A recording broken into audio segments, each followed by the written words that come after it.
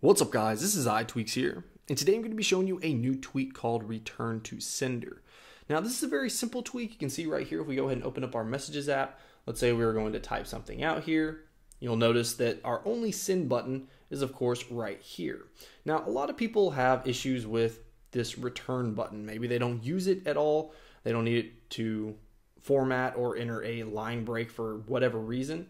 Then you can actually get rid of this return button and turn it into a send button using ReturnToSender. So of course, let's go ahead and install that real quick. And we'll just do that by opening up Cydia here, and I already have it loaded up, so we'll just install it. And then I'll respring my device, and then once that's done, I'll show you the changes. All right, so now we're resprung, so if I open up the Messages app here, you'll notice when I pull up the keyboard, this is no longer a return button, but it's now a send button.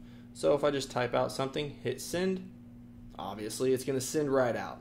So that's all that this tweak does. It replaces that return key and turns it into a send key. I'm actually kind of a fan of this tweak just because I don't use the return key too much. Every once in a while I will when somebody asks for my address and I hit that line break just so it's formatted correctly.